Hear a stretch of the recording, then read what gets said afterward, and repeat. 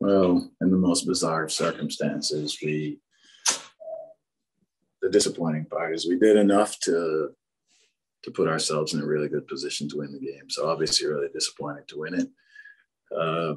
After we worked through some issues with our defending between last night and today, we were pretty solid, didn't give up too many opportunities, and we created a ton of opportunities in transition. Obviously, we put Coleman in, or we put the team in trouble, their team in trouble, with some of the good attacks in the second half. And Johnny did a great job to obviously get Coleman thrown out. We go up a man, and really disappointing to give up a goal shortly after going up a man, especially after all the hard work we had done to that point. If you think about the circumstances, this game gets rained out last night. We have a big game 48 hours from now. The ideal thing for us is to play it on a different day. U.S. soccer, not really willing to work with us. Don't really understand that.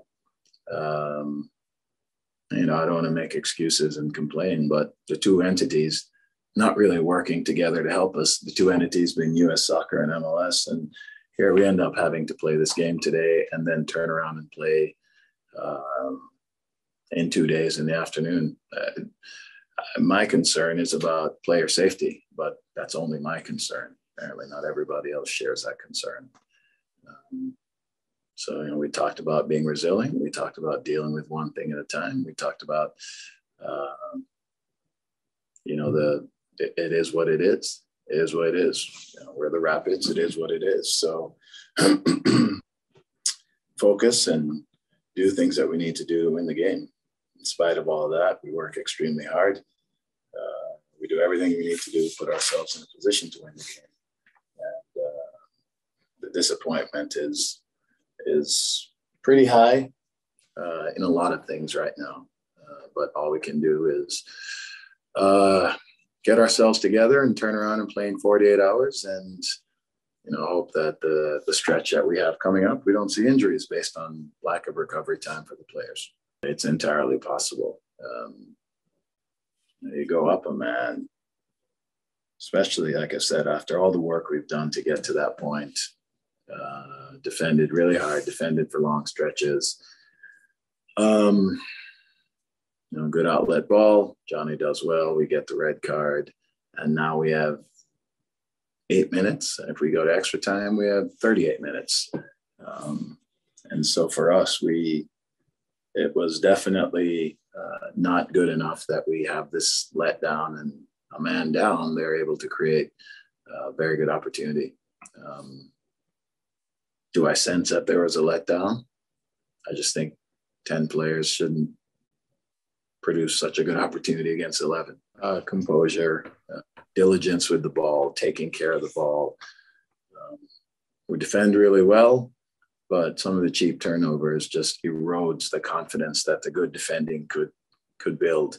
And we just have to be able to keep the ball and execute. And in moments that we execute, we're as good a team as any.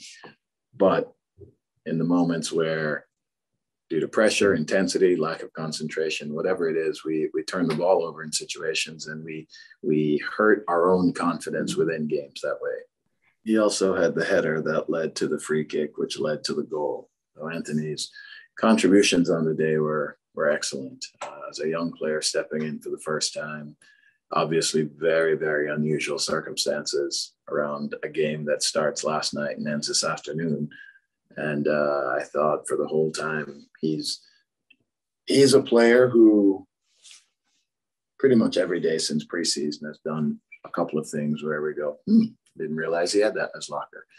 And it's a player who has really come along and been coming along. And we were obviously excited to give him an opportunity to play. And I thought he did really, really well. It's a big challenge. It's a big challenge to play a game in the middle of the day on Thursday and turn around and play in the middle of the day on Saturday. And we know that, and we don't shy away from it.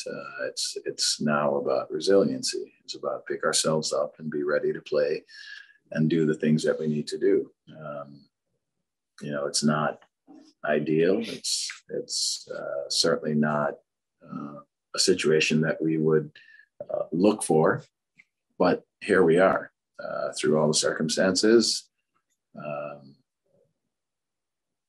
We could elaborate as to what those circumstances are, but at the end of the day, we have to play a game in 48 hours from now. So we need to do everything we can, eat properly, rest.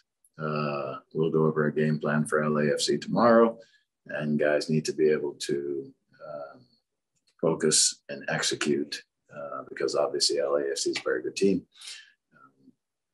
But the fact of the matter is, for all of the circumstances and all the things and all the reasons why we might bitch about everything that's happened in the last 24 hours and is going to happen in the next 48 hours, it doesn't matter how much we bitch, it is what it is.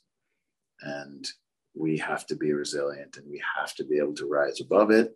And we have to be able to, in the face of what seems like pretty untenable circumstances, we have to be able to lean on each other and lean on ourselves and come up with an effort that is worthy of how this team has been for a long time now, which is we don't quit, we fight for each other.